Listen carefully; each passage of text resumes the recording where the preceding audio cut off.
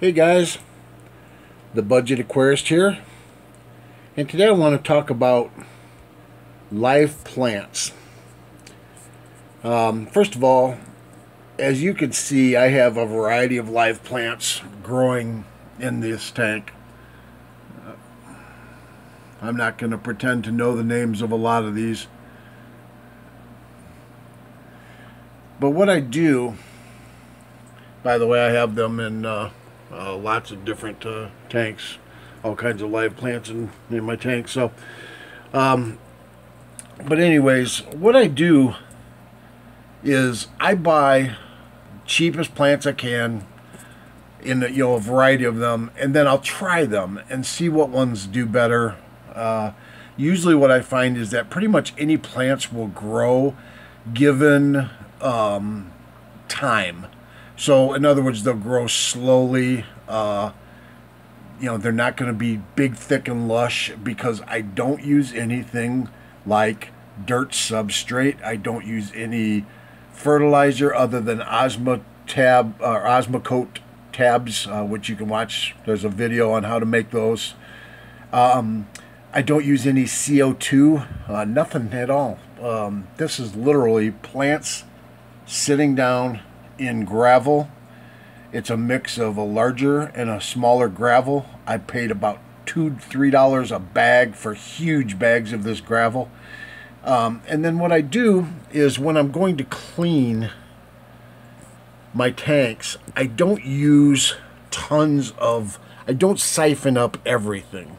For example, I might come in and siphon along here, maybe back in here, along this front, but I won't get real close in and around all these plants because they need nutrients to break down in that gravel that they can use for food.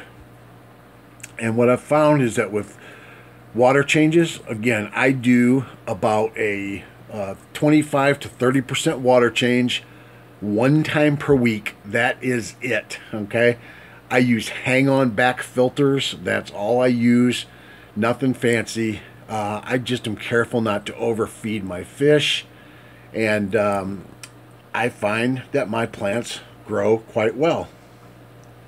You can see I've got some growing up at the top here. I'm just layering for my Betta likes to lay around in there. But my point is that you can grow plants. You don't have to spend a ton of money with CO2 and fancy substrate and all that stuff. Cheap occasional fertilizer down into the substrate. Watch my video on Osmocote tabs to learn that.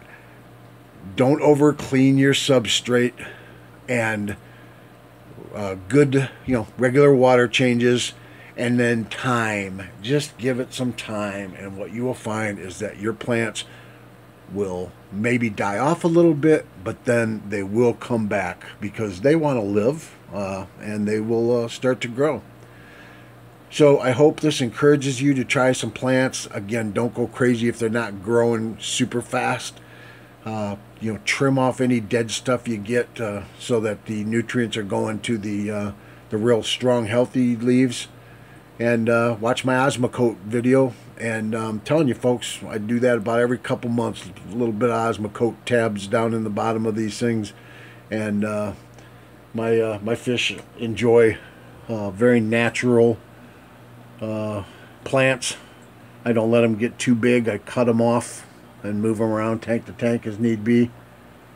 And very healthy and happy, and so are my fish. So I hope you give it a try. Take care.